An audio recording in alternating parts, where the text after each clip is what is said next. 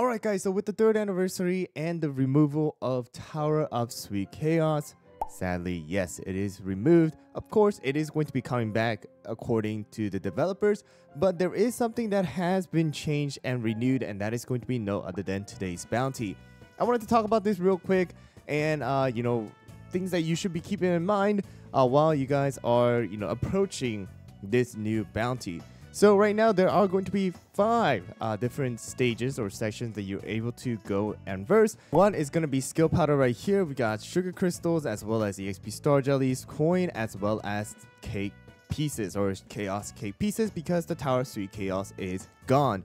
Alright, so they did approach the way probably better than what the original bounty was. Now we have different ways of earning different materials, but again, like I stated inside of the update breakdown, I think they should have separated the amount of battles you're able to do on each of them so that every player is going to be able to do all of these things without having to decide whether they want to spend their 6 of their tries as a free-to-play player or the 9 tries with the Kingdom Pass and decide which one they want to tackle and lack the other. Alright, especially the cake pieces, because now there's no other way of getting cake pieces. While when we did have the Tower of Sweet Chaos, you could just do the Tower of Sweet Chaos, which is completely separate from the bounty where you're getting skill powders. So now let's talk about things about the skill powders. Right now we have up to 15 levels per each of the bosses, and you're able to get a certain amount of resources from each level. So the higher level it is, the more resources you're able to get. So if you guys go to the skill powder right here, you're gonna be able to see that we have individual of these rarities, and the good thing is that now you're able to get more rarities each of the tries. So every single try is gonna grant you a certain amount of regular powder, the refined powder, as well as pristine powder.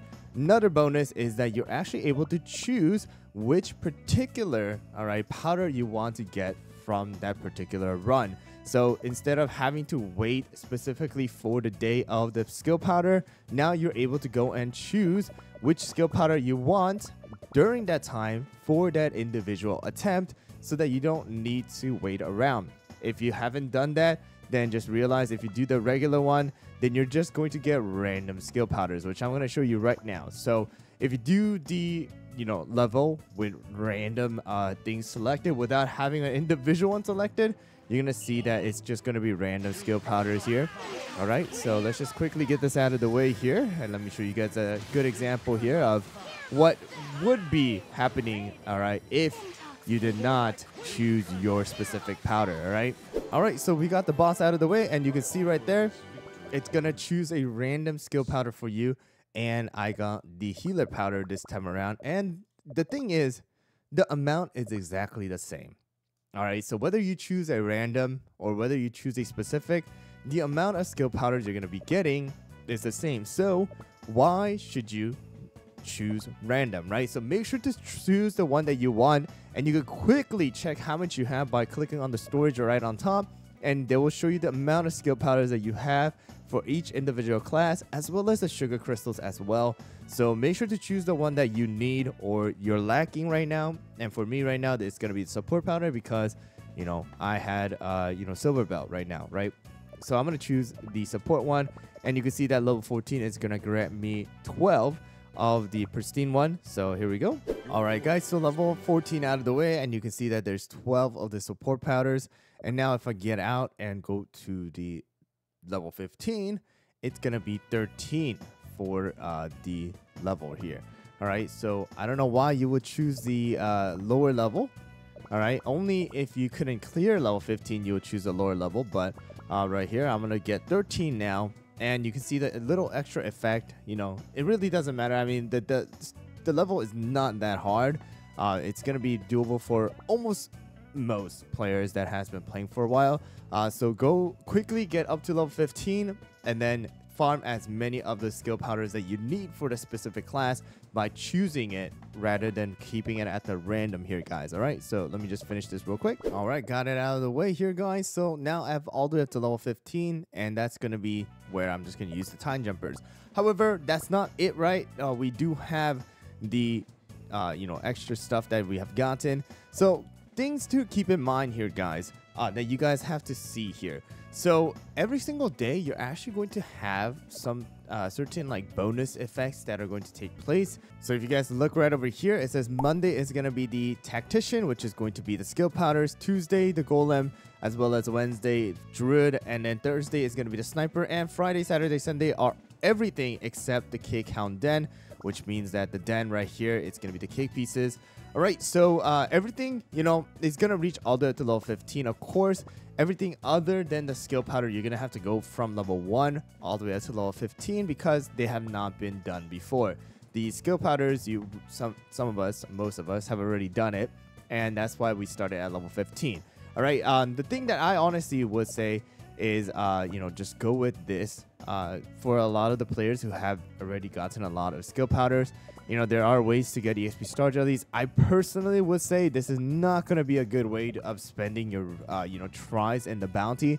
If anything, these two are the only ones. And this is the part where I personally think that they shouldn't have divided this. And the reason why I say this is because normally we were able to already get these two just by doing one time. Now it's split into two, and you're just going to have to decide which one you want.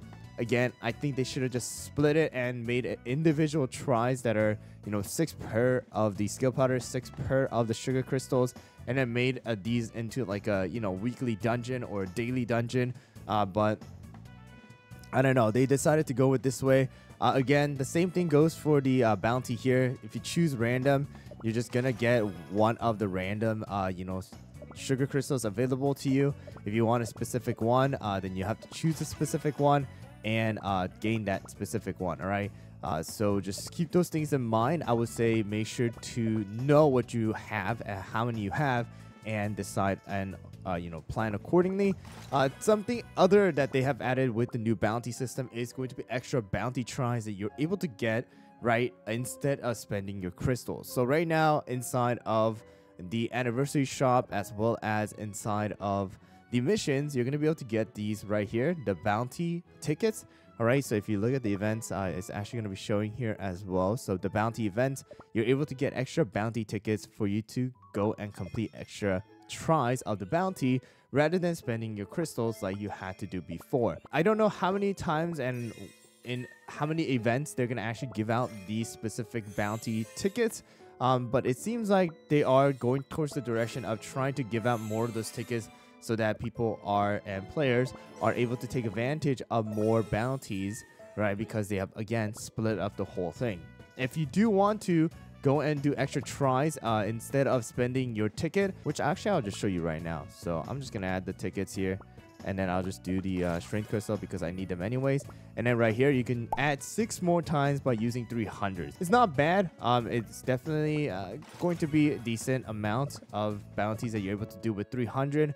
But again, I personally think that they should split this into 2 different or 3 different ones and then give it individual tries per them. But that is going to be the new bounty system here, guys. And, you know, just keep those little things in mind. Just select the ones that you need. You know, check your storage so that you know exactly what to do. Make sure to take advantage of the bonuses that are going to be throughout the week, and then of course the weekend, and maximize on the reward that you're able to get, and make sure to get the level 80 concentrate. You don't want to miss out on the level 80.